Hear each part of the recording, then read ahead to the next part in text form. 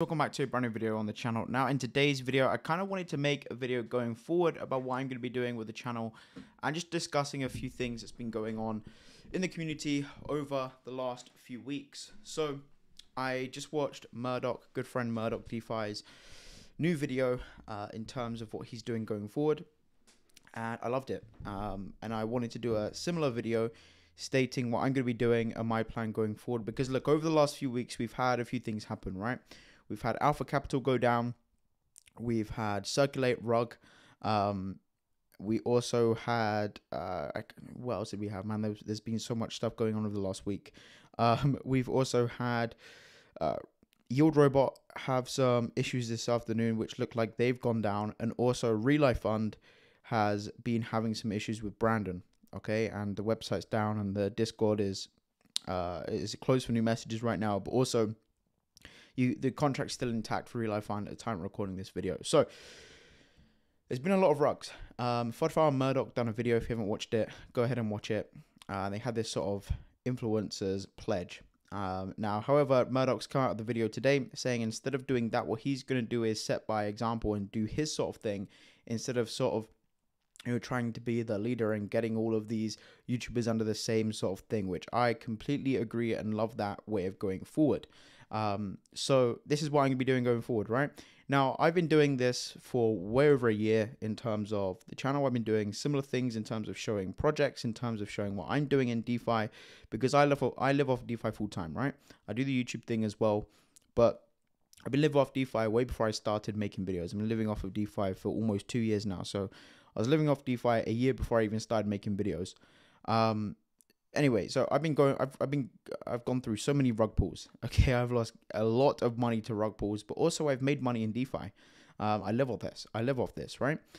But going forward, what I'm going to be doing is, because as you guys know, I like to go into more degen plays. You've got things like 2% a day Relay Fund, the trading bots, which are like 1, 2, 3% a day, which of course are super risky. You know, these things aren't going to be here forever. Everyone knows that. We're all adults here. We all know that all of this is super risky stuff. However, going forward, what I'm going to be doing is speaking to the owners if it's a sponsored video and not just something that I'm personally doing. If they're paying me, because of course, if it's a sponsored video, I always make sure I let you guys know at the start of the video, in the video, that it is sponsored. And that's what I'm going to be continued doing going forward. You're going to know if it's a sponsored video at the start. If you don't want to watch sponsored videos, don't watch sponsored videos. Simple as that. Okay, if you don't want to watch it, if they're paying me, don't watch it. That's completely fine. If it's not a sponsored video, I will say that it's not a sponsored video and I'm putting my own money in this thing. And even with sponsored videos, you know, I only really take the ones that that I like the project for, or I have my own money in. Okay, so going forward, of course, the sponsored videos are always going to state that they're sponsored at the start of it, like I always have done and I always will continue doing. As well as that, if you go on my channel, you notice that I haven't really done many AMAs. Now, a lot of people have been doing AMAs recently, and I've got an AMA coming out this week with the large capital. I also have a video coming out on them today. So when these guys reach out, as you know, a lot of my sponsored videos and normal videos are just reviews of the project and also what I'm doing and stuff like that. It's mainly just going over the project. However, going forward, I'm going to, if these guys reach out to me, I'm going to ask them if they're interested in doing an AMA. Now, on that AMA, what I'm going to do is, and that's a chance for me to speak to the developer directly in front of you guys. So I'm going to be asking them about KYCs. I'm going to be asking them about audits as well. Now, in terms of KYC, I do think that it's a good step forward. However, I don't think it's a, let's see here. I don't think it's a one-size-fits-all kind of thing going forward that's going to protect DeFi and protect everyone. Okay, because let's see, with a KYC, yes, it's good because, you know, a KYC and audit company has those guys' information, but they can still get hacked, they can still get exploited, and the end result's still the same. We've lost our money. So yes, they may be KYC'd, and I'll give FTX as an example. Okay, we all know who SBF is, right? Sam Bankman-Fried. He's now arrested, which is great, and he deserves that, but it doesn't stop the fact that everyone's lost their money in FTX. Right, I held quite a few FTT tokens. I had some money staking on FTX at one point. I didn't when they went down, but I held quite a few $1,000s worth of FTX tokens. So, you know, like my money's gone, your guys' money's gone that was invested in FTX. Yes, Sam's arrested, but it still doesn't get rid of the fact that the money's still gone. Of course, he gets punishment by that. And having this KYC with KYC companies, yes, they will go ahead and get punished because these KYC companies will then release the information to the authorities. But again, it doesn't stop the end result of us losing money. Okay, and that's the biggest thing. We want to stop us somehow losing money. And I don't know what the answer is. No one knows what the answer is. Everyone's kind of learning as we go. But KYC is a good step forward. But again, it's not the be all end all. Okay, we can still lose money if they get hacked or exploited. The end result's still the same. So I'm going to be asking them about KYC. I'm going to be asking them about audits. And I understand. Look, if they don't want to dox publicly, they have family, whatever it is, that's completely fine. I get that. But if they can KYC to one of these companies, at least then these KYC companies have their information. They can pass that on to the authorities if they do rug pull. So I'm going to be asking about KYCs, and again, I know it's not a be all and end all, but it's some sort of step forward, okay? And I'm going to be asking about audits.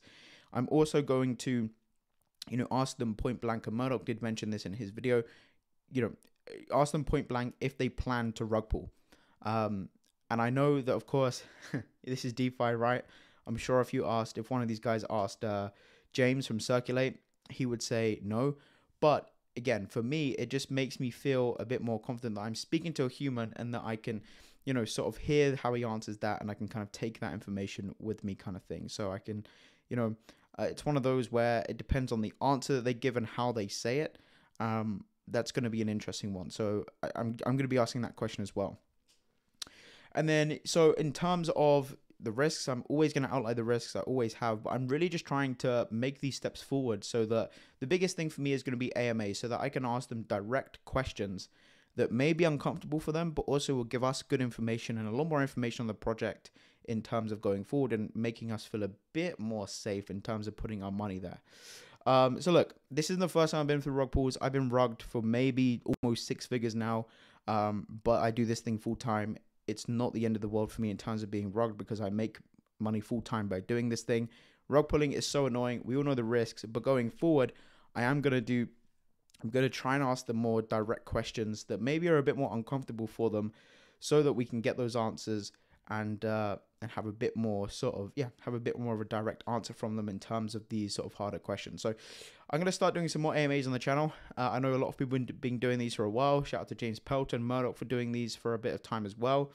And yeah, guys, that's my plan going forward. AMAs and asking more direct questions to these guys.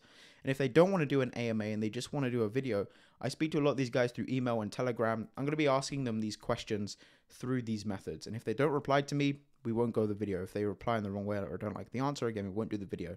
So those are going to be my plan going forward, is going to be more direct, hard questions before I even take payment or do a video, right?